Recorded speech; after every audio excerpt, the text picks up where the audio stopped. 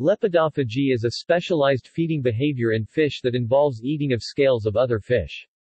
Lepidophagy is widespread, having been independently evolved in at least 5 freshwater families and 7 marine families. Lepidophagy has been reported in a range of fish including Chanda nama, family Ambassadei, Plagiotremus, family Bleniidae, Terrapin jarbua, family Pteropodontidae, a few Areopsis and Neoareus species, family Araidae, several pencil catfish, family Trichomycteridae, some piranha, Exodon paradoxus, Probolotus, Roboides and Roboexodon species, order Caraciformes, along with both Parasotus species, all 4 Plecotus species, Xenochromis, Haplochromis wellcome, Dosimotus, Corymatotus and Genuchromis mento, family Cichlidae from the African Great Lakes. A somewhat related behavior is found in Megasternarchus, which feed on the tails of other gymnotiform knifefish. Physiology. Many species of cichlid fish have evolved structural changes to their teeth and mouth, which makes them better able to feed on the scales of other fish. Other species of fish have morphology that is better adapted to scale-eating behavior. Many of their oral structures closely resemble each other even throughout different environments, but many also have specialized modifications in their jaw structure. One specific species of fish, called Roboides prognathus, has an extremely specialized jaw structure for supporting their lepidophagous behavior. Certain species of lepidophagous catfish, Pachypterus cavauker, have digestive enzymes which help them more readily break down the fins, eyes, scales of other fish. There are other morphological structures that are important in scale-eating habit. There are 6 lepidophagous cichlid species who employ aggressive mimicry strategies on their prey.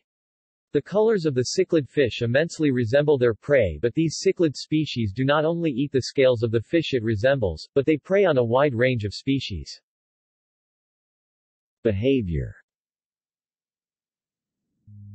There are many different behaviors associated with an lepidophagous fish. Aggression and attack behaviors like chasing and striking prey are common among Pachypterus cavauker catfish, who then eat the fallen scales of their prey. Attack behaviors for the wimple piranha Cataprion mento, whose diet consists of mainly scales, is explained as a high-speed attack. They ram into their prey with their mouth open, biting the prey to obtain their scales. Parasotus microlepis cichlid fish tears off the scales of their prey as they swim past. This is a very different than other lepidophagous species who just knock the scales loose by striking the prey. There are differences and similarities in lepidophagous behaviors among different species and within similar species. For example, the Siluroid catfish attacking behavior is similar to the Probolotus heterostomus since they both attack their prey from behind and they also follow their prey. This is dissimilar to Roboides prognathus and Exodon paradoxus who remove scales more easily by attacking a specific area called the caudal area. Moreover, there has been many studies done on the hunting behaviors of scale-eating fish and how those behaviors have evolved over time. Certain species of cichlid aggressively mimic the behaviors of their prey. This is a behavior that is rarely seen in other scale-eating fish. Niche. The differences in the niche of certain species may play a role in their behaviors. Lepidophagous behaviors only exist in some species. Adaptive radiation has been mentioned in many articles as having a role in the evolution of lepidophagy. There is some evidence to support this, but much is also unclear. Some behaviors in certain species of fish support the theory that extreme environments could be potential causes of scale-eating behaviors.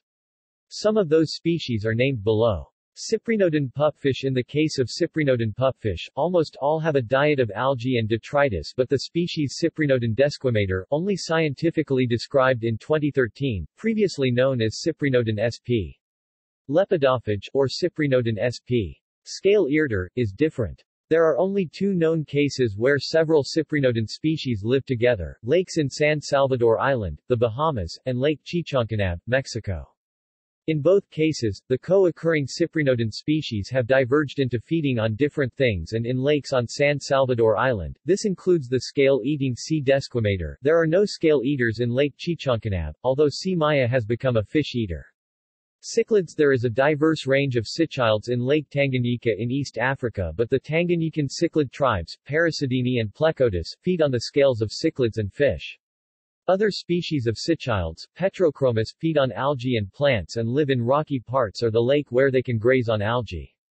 The species of cichlids that exhibit scale-eating behaviors live in deep water with very low levels of oxygen and have had to rapidly evolve to keep up with a changing environment and lack of food. Trade-offs. Fish scales are a surprisingly nutritional food source, containing layers of keratin and enamel, as well as a dermal portion and a layer of protein-rich mucus. They are a rich source of calcium phosphate. However, the energy expended to make a strike versus the amount of scales consumed per strike puts a limit on the size of the lepidophage. Such fish seldom exceed 20 centimeters 8 in and most are under 12 centimeters 5 in. Because of this, lepidophagous fish usually are much smaller than their prey. Though scales are nutritious, the average amount of scales dislodged and eaten may not be sufficient to make up for the energy lost during the attack. The attack behaviors and strikes that are employed to remove and eat scales have an energy cost and risk of harm to the predator. In light of this, there are also a number of advantages to consuming scales. Scales are common, covering the body of most fish species, can be regrown relatively quickly by prey fish, are abundant and seasonally reliable, and their removal requires specific behaviors or morphological structures. Scale-eating behavior usually evolves because of lack of food and extreme environmental conditions. The eating of scales and the skin surrounding the scales provides protein-rich nutrients that may not be available elsewhere in the niche. References. Bibliography. Boileau, N., Cortesi, F., Egger, B., Mushik, M., Indermore, A., Thace, A., Buscher, H., and Salzberger. W. 2015. A Complex Mode of Aggressive Mimicry in a Scale-Eating Cichlid Fish. Biology Letters, 11, 9. doi 10.1098, rsbl.2015.0521 Janovitz J. 2005. Functional Morphology of Feeding in the Scale-Eating Specialist Cataprian Mento. Journal of Experimental Biology, 208, 4757-4768. doi 10.1242, Jeb.01938 Martin, C., and Wainwright, P. 2013. On the measurement of ecological novelty, scale-eating pupfish are separated by 168 mi from other scale-eating fishes. PLOS 1, 8, 8. doi 10.1371/journal.pwn.00711164 Kobelmuller, S., Egger, B., Sturmbauer, C., and SEFC, K. 2007. Evolutionary History of Lake Tanganyika's Scale-Eating Cichlid Fishes. Molecular Phylogenetics and Evolution, 44, 1295-1305. doi 10.1016, J, YMPEV.2007.02.010 Martin, Christopher H., and Wainwright, Peter C. 2011. Trophic novelty is linked to exceptional rates of morphological diversification in two adaptive radiations of cyprinodon pupfish. Evolution, 65, 2197-2212.